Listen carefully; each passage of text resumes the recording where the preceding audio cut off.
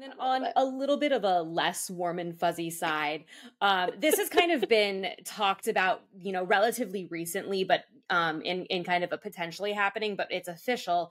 Flavio Briatore, who was once banned for life from the sport of Formula One, is now back in Formula One as an advisor for Alpine. And I'm just fascinated by this whole thing. Like, before we talk more about it, I just love how much, like, F1 flip-flops, and they are the ultimate flip-flopper of anyone out there. It's like, you're banned for life. No, you're not. You're Never fine. mind. And now you're back at Alpine. Yeah, exactly. He's back at Alpine. So for those of you who don't know, Flavio Briatore is basically the Crashgate mastermind. And I've talked about Crashgate before because Felipe Massa is in the process of suing Formula One and the FIA because Crashgate is part of the reason why he lost the 2008 World Championship. And Briatore was basically the guy who told Nelson Piquet Jr. to crash the car on purpose at the 2008 Singapore Grand Prix so Fernando Alonso could win.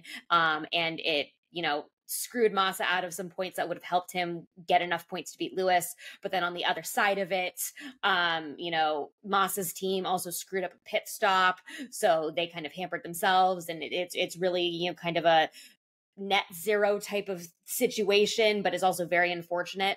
But yeah, Briatore is back.